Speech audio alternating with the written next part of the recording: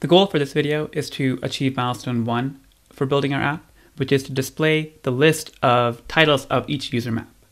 We're going to display this in a RecyclerView, and I have an extensive video about the reason to use RecyclerView and what the benefits are. So I'm not going to go into too much detail here, but if you're interested, I'll leave a link to that in the description. In order to make this go faster, I'm going to provide you with some dummy data so you can have something similar to what you're seeing on the screen here. Let's start with opening up Android Studio and create a new Android Studio project. Start with empty activity, and let's call this My Maps as a name. Language is Kotlin, and minimum API level is fine, and then let's tap on Finish.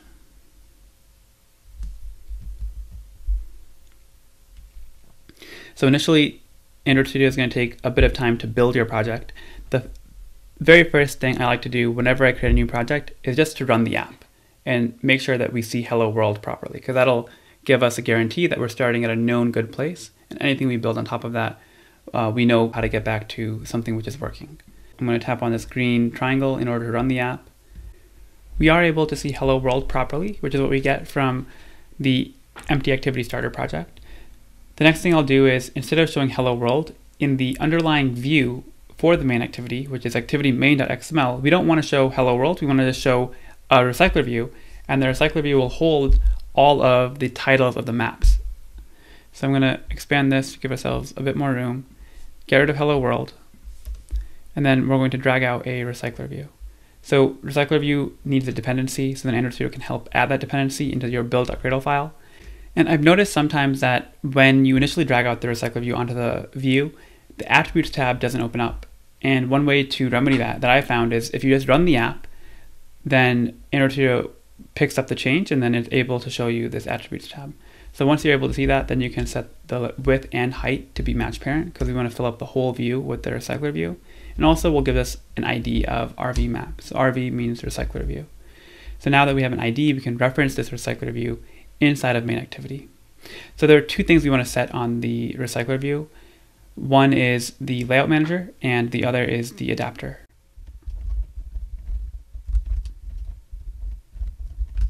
I'll leave links to the prior videos about RecyclerView if you want a deeper dive, but as a quick overview, the layout manager is responsible for telling the RecyclerView how to lay out the views on the screen. So either in a grid, staggered grid, or a vertical linear layout manager, or a horizontal linear layout manager. And the adapter is responsible for taking the data, so in our case the user maps, and binding it to a particular view in the RecyclerView. In order to make the adapter part work, one thing that's obviously very important is the data. And in general, data is actually really important for any app you build, because typically the way you structure your app and the way navigation will work in your app will all really depend on the data. So that's something that we're going to define right now. So I'm going to change the view of the project to be the Android view, just because I'm more familiar with that. Let's define a new package called models.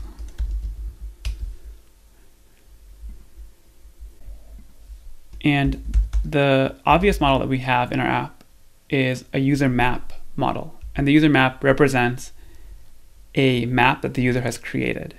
So this is going to be a data class in Kotlin. And the idea here is that we want to put the attributes of the user map inside of the data class. One thing that every user map must have is a title. So we'll say val title,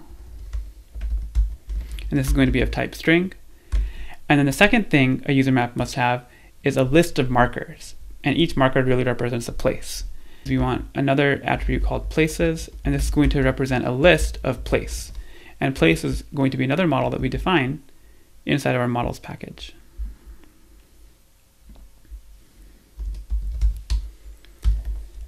Place, if you remember from our demo, a place is a marker which is at a particular location on the map. When you tap on that, we show a title and a description for what is located there. So we'll have a title, which will be of type string, and a description, also of type string. And then we want to specify the location. The location will be represented as a latitude and longitude, each of which will be a double.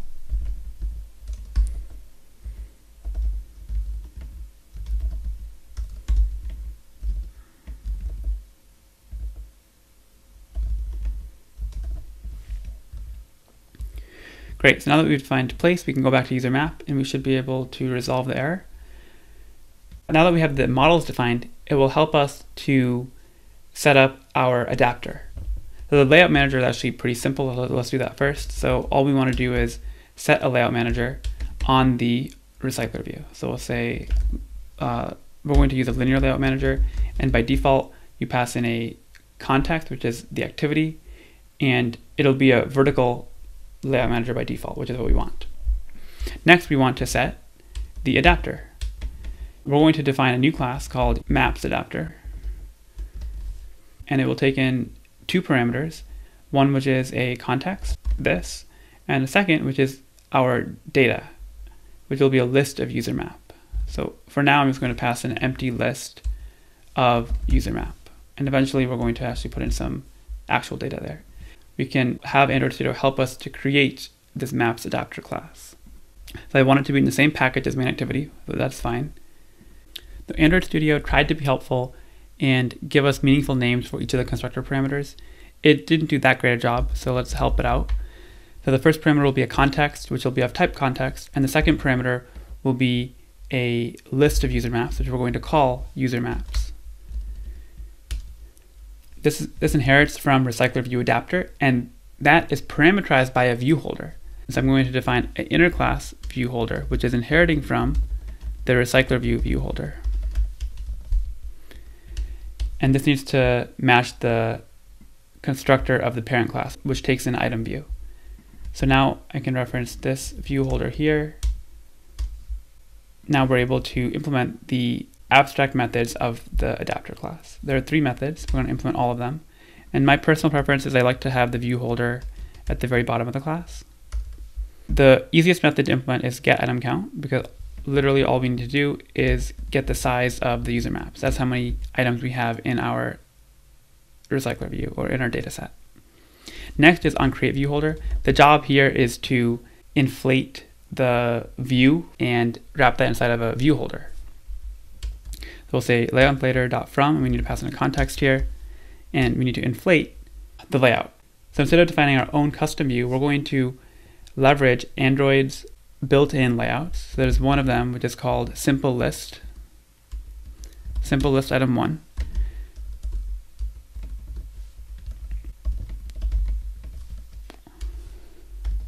And so we're going to inflate that view, and I'll show you what that looks like in a minute, but we're going to wrap the inflated view inside of a view holder. On bind view holder, the job is to grab the data, which is at this position, and then attach it or bind it into the view, which is located inside of the view holder. So getting the user map at that position is easy because we just index into our user maps. And then binding it is also pretty easy. This is where we need to look inside what is this layout. So if I go into the definition of that, you can see that it's really simple. It's a text view, and it has an ID of text1. And there's some other things like padding and gravity that we don't care about right now. Basically, all this is for our purposes is a text view, and we can use that to go a little bit faster at this stage. So going back into Map Adapter, we know that the ID is text1. So now we can grab that text view. So we'll say val text view title is equal to holder dot item view, and grab that view. And in order to reference that ID, we need to say android.r.id because it's coming from the Android SDK. And then we want to set the text attribute of that text view to be the title of the user map. Okay, let's run the app, and we don't expect anything really to change because we're not actually providing any data to the adapter, but we should see just an empty screen. And there you see that we do. What we'd like is to have some data to work with. It's not that hard to actually generate your own sample data, but in order to speed up the process, you can feel free to use the data that I provide you. So here's a gist from GitHub. So tap on raw, and then you should be able to copy and paste this directly into your main activity file. So let me quickly walk you through this. So there's a method here called generate sample data, which returns a list of user map. And all we're doing here is we're using Kotlin to make this really concise. We have a list of, and we're providing a bunch of different user maps. And each user map consists of the attributes that we've already defined in our data class. So there's a title and a list of places. So for example, here we have a title of the map as Memories from University, and we're containing a list of 3 places: Branner Hall, Gates Computer Science Building, and Pinkberry, with a description and a latitude, longitude. So now we should be able to call this method. I'll say user maps. And now this can be the data that we pass into our adapter. So now that we have some sample data, when I run the app again, we should now see the titles. And there you can see we do. And nothing happens if I tap on it, which makes sense. That will be the goal for the next video. If you like this, don't forget to like and subscribe, and I'll see you in the next video.